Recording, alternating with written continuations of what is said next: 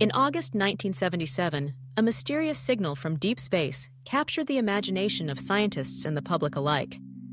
It was a quiet night at the Ohio State University's Big Ear radio telescope when astronomer Jerry R. Ehman detected an unusual burst of radio waves that lasted for 72 seconds.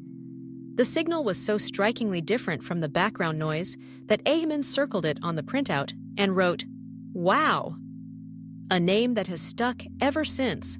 What made the signal especially intriguing was its frequency, 1420 megahertz, which matches the natural emission of hydrogen, the most abundant element in the universe.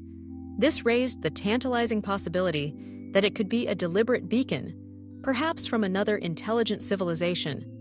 Despite repeated attempts to find the source, the WOW signal has never been detected again. Today, it stands as one of astronomy's greatest unsolved mysteries, reminding us of how much there is still to discover in the cosmos. Thank you for listening. If you enjoyed this video, please like and subscribe for more exciting updates on groundbreaking discoveries and stories of the unexplained.